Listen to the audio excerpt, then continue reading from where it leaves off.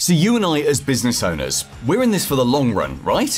Whether this is your first year in business or your 30th, you know that owning a business is a marathon and not a sprint. So that being said, why do we constantly make life hard for ourselves? Far too many MSPs decide to run the marathon while carrying an anchor. It's nuts!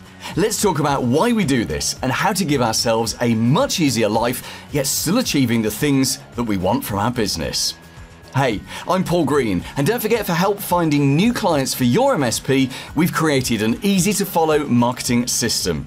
Get that and all the content to go in it at mspmarketingedge.com. So I was listening to this book a few months back. It was written by the guy who built up the Burger King chain back in the 1950s and 60s. If you're interested, it's called The Burger King. It was okay, not the most instructive business book in the world, but I do believe you can get huge value from any book as long as you get one big idea from it. Do you agree with me on that? Anyway, my big takeaway from this book was a phrase I've never heard before, but I instantly understood what it meant.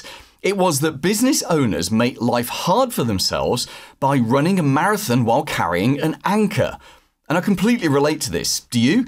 It means that even though we know it's not a sprint race and we know we have to keep going for years and years and years, we seem to nobble ourselves in as many ways as we can. Perhaps it's by continuing to work 60 hours a week, despite being surrounded by very competent staff who are actually looking for more things to do.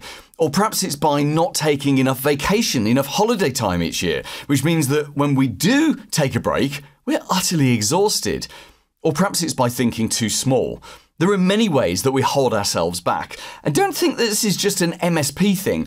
All business owners everywhere, in all sectors, do exactly the same thing. But the thing is, the clues to long-term success are there if you go looking for them. Just listen back to any of the fantastic interviews that I've done in the MSP Marketing Podcast over the last 5 years, and you'll hear very, very successful people talking about how they broke out of the hell phase of running a business, where you're trapped doing 60 hours a week, and they entered a new phase where they're working primarily on the business rather than in it. And often the massive growth of their business starts to happen at exactly that moment. And this is not really a surprise. There is a direct correlation. So let me ask you, maybe it's worth you pausing this podcast or this YouTube video to ask yourself this question.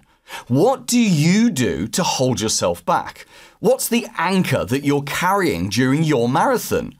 The first step is to identify it, label it as what it is, and then dedicate yourself to finding ways to eliminate it. Maybe it's a mindset issue.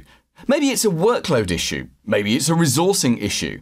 You can't fix these things until you know what the problem is. Then you can take proactive action to eliminate the problem. Let me finish with one more quote from that book, and I am paraphrasing here, but this is the right sentiment.